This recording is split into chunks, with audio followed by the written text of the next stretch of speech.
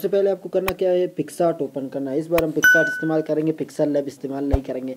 तो यहाँ पर हम लोगों को पिक्सआर्ट को ओपन करना है। उसके बाद आपको यहाँ से जाना होगा, एक अपनी पिक्चर को सिलेक्ट करना होगा जो भी आपका पिक्चर है, यानी कि जैसे कि मैं ये पिक्चर द बिलाल चौधरी मेरा यार फेवरेट यूट्यूबर है टॉप फॉर यू से, उनका भी चैनल आप चेक कर सकते हैं यार, 9 लाख के करीब सब्सक्राइबर्स होने वाले हैं। तो उनका मैंने पिक्चर लिया। अभी हम लोग क्या करना है, टूल्स में जाना है और यहाँ से मैं क्रॉप कर लेता हूँ क्योंकि बहुत ही बड़ी पिक्चर है। तो यहाँ से मैं क्रॉप कर लेता हूँ, सिर्फ और सिर्फ मुझे फेस ही चाहिए क्योंकि मुझे फायर बनाना है। तो यहाँ से मैंने ये ले लिया।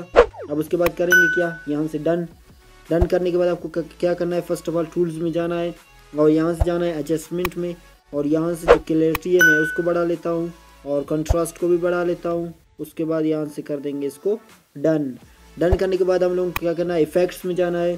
इफेक्ट्स में जाने के बाद आपको यहाँ पर स्क्रॉल करना है, जैसे कि कलर्स में आना है, ये लास्ट में कलर्स में, और यहाँ से आपको मिल रहा होगा ब्लैक एंड वाइट, इस पर आ जाना है और इसको सही से यहाँ से एडजस्ट कर लेना है। जैसे कि मैं यहाँ पर कर लेता हूँ, मैं थोड़ा सा इसको इस तरफ लाता हूँ। तो यहाँ पर आप देख सकते हैं कुछ इस तरह आपको एडजस्ट कर लेना है। उसके बाद करना क्या है, इसको डन करना है। डन करने के बाद इसको यस करने के बाद हम लोगों को क्या करना है, यहाँ से जाना है ड्रॉ वाले टूल में और यहाँ आने के बाद आपको क्या करना है, यहाँ 3 डॉट्स पर क्लिक करना और सेव टू इमेज कर लेना है कि यहाँ से हम लोगों का सेव इमेज। अब आपको क्या करना है, सेकंड एप्लीकेशन ओपन करना है जो कि है बैकग्राउंड इरेजर। इन सब का लिंक आपको डिस्क्रिप्शन बॉक्स में मिल जाएगा, वहाँ से जाकर डाउनलोड कर लेना। अब क्या करना है, लोड फोटो पर आ जाना है आपको और यहाँ आने के बाद आपको ये 3 लाइन्स पर क्लिक करना है। उसके बाद नीचे आने के बाद इमेजेस पर एक बार टैप कर लेना तो पिक्सआर्ट आएगा। पिक्सआर्ट में जाना और यहाँ से इस पिक्चर को सिलेक्ट कर लेना जो कि अभी हमने पिक्सआर्ट में सेव किया था। ये सिलेक्ट करने के बाद इसको डन कर देना। डन करने के बाद अब करना क्या है, यहाँ ऑटो वाले पर क्लिक कर लेना और यहाँ से वाइट को हमें रिमूव करना है। अब यहाँ पर ध्यान देने वाली बात है, अब ये आपको यहाँ पर दिख रहा होगा यहाँ पर ये वाला जो कलर है ये ब्लैक हो जाएगा तो हम लोग को दिखाई देगा कि कहाँ पर वाइट है। तो आपको क्या करना है, इन वाइट्स को आहिस्ते आहिस्ते करके सबको डिलीट करना है जैसे कि मैं कर रहा हूँ। देखो अब हम लोगों की हो चुकी है तो हम लोगों को यहाँ से इसको सेव कर देना और फिर से हम लोगों को पिक्सआर्ट ओपन करना है। फाइनल काम हम लोगों का थोड़ा सा बचता था तो हम पिक्सआर्ट में अब करेंगे। तो फिर से आपको जाना है पिक्सआर्ट में, ओपन करना है और जो अभी हम लोगों ने पिक्चर वहाँ से बैकग्राउंड इरेजर से सेव किया था उसी को वापस हम लोगों को यहाँ से ओपन कर देना है। तो यहाँ मैं बैक कर लेता हूँ, बेसिकली हमने जो पहले किया था वही सब कुछ है। तो यहाँ पर प्लस पर क्लिक कर लेना, एडिट में आ जाना, यहाँ पर आप लोगों को मिल रहा होगा इस पर क्लिक कर लेना और यहाँ से आ जाना इरेजर पर और ये अभी हमने किया था इस पर क्लिक कर लेना। अब इस पर क्लिक करने के बाद देख सकते छोटे छोटे जो जर्रे हैं जो वाइट वाले वो रह रहे हैं उसकी यार कोई भी फिक्र मत करना, वो हम लोग कर लेंगे जस्ट। अब ये सब कुछ करने के बाद हम लोगों को करना क्या है, यहाँ से आपको आ जाना है ड्रॉ वाले टूल पर। यहाँ पर आने के बाद आपको यहाँ से सिलेक्ट करना है, मैं आपको बता देता हूँ, यहाँ पर ये वाला सिलेक्ट करना और यहाँ से फिल कर देना। फिल करने के बाद इरेजर पर क्लिक करना और ये बाकी पार्ट जो बचता है मैं इनको इरेज करना चाहता हूँ। ये वाला जो पार्ट बचता है मुझे इसको क्या करना है, इरेज कर देना है। तो यहाँ पर मैं इसको इरेज कर लेता हूँ। आपको क्या करना है, सिंपली इस पर टैप करना और यहाँ से इसको इरेज करना है। तो आप देख सकते हैं इरेज हो रहा है। तो सिंपली इस पर क्लिक कर लेंगे, डब्बे वाले को सिलेक्ट करके यहाँ पर इजीली हम इसको इरेज कर देंगे जो पार्ट हम लोगों को नहीं चाहिए। अब ये करने के बाद यहाँ 3 डॉट्स पर क्लिक करना और इसको सेव इमेज करना। अब हम लोगों का लास्ट काम है वो होता है हम लोगों का काइन मास्टर में।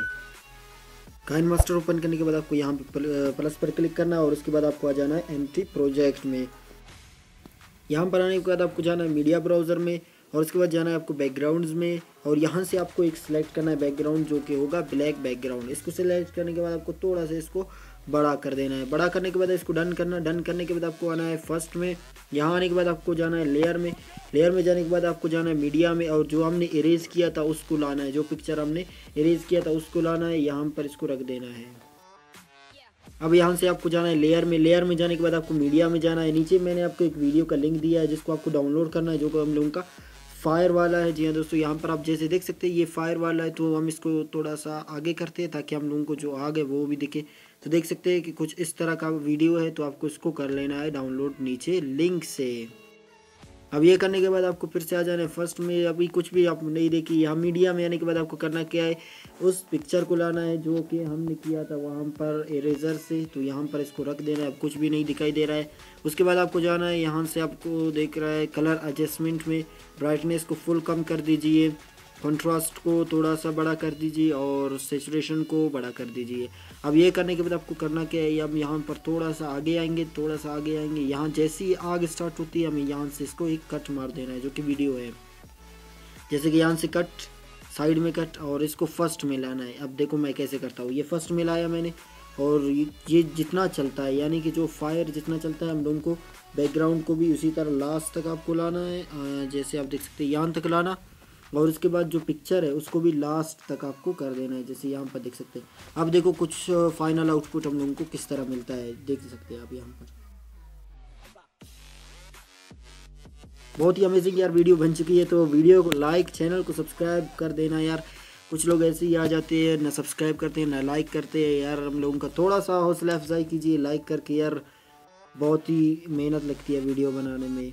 तो मेरे साथ बहुत से यार वीडियोस पड़े हुए, इनको एडिट करके मैं अपलोड करने वाला हूँ। तो चैनल के साथ यार जुड़े रहिए, ऐसी ही वीडियोस आपके लिए आते रहेंगे। तो बस आज की वीडियो में इतना ही। अगर आप इसको सेव करना चाहते हो, यहाँ शेयर पर क्लिक करना और सेव टू गैलरी कर लेना। यहाँ से हाई डेफिनेशन में मैं इसको कर लेता हूँ। तो बस यार आज की वीडियो में इतना ही। बस एक लाइक, चैनल को सब्सक्राइब और बेल आइकन दबा देना, और कुछ नहीं चाहिए। Thank you so much.